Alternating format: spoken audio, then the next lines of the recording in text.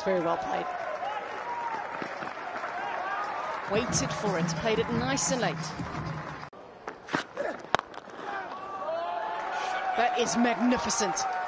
He has come out and it looks like he means business, Bethell. Well, you can take the risks because the field is up. You can only have two outside of the 30-yard circle. And he's taking advantage of this first power play. He's dealing in boundaries. And they are beautiful to watch.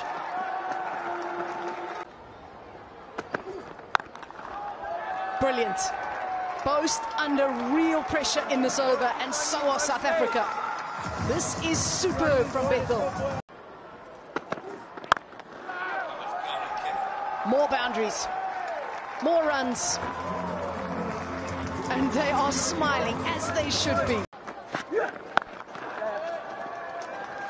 This is a superb innings. Absolutely brilliant from Bethell. What a way to stamp your authority on this quarter-final. I really like this shot. Not just the pull shot, but the pull shot along the ground. It's not an easy one to play. There's no stopping him at the moment.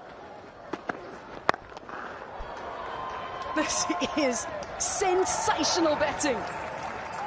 He is really entertaining the crowd and certainly the England fans. Making use of what is a magnificent pitch. This has been sensational to watch. 51 of just 20 deliveries. That has cracked off the bat. It's echoed all the way through the ground. Here's another one. It sounded like a gunshot.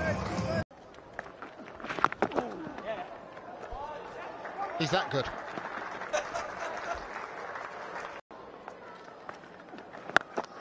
Oh, have some of that. That's just too easy. The connection so pure in the arc. Offside, leg side. South Africa just simply don't know where to bowl to him.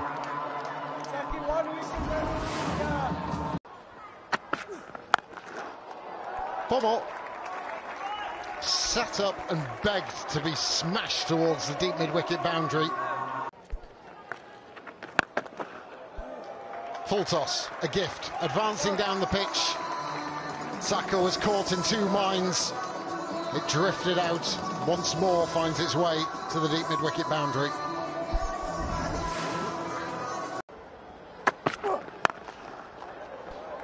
Yeah, he didn't get all of that this time, Jacob Bethell. It's one of the few that hasn't come out of the middle of the bat.